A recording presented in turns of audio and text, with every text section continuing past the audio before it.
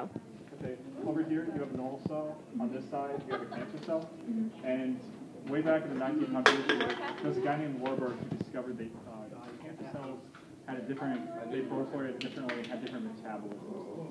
In essence, in a normal cell, as is evident from like most general biology classes, is the cell uses glucose and converts it to pyruvate, which is then used in the mitochondria for the Krebs cycle, which generally is pretty much the only waste product is CO2 and then to produce ATP.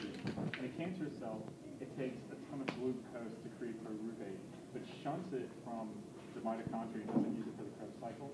It uses it to just create carbohydrates, amino acids, lipids, while excreting acid, which is extremely bad in the body. But all this is just for constant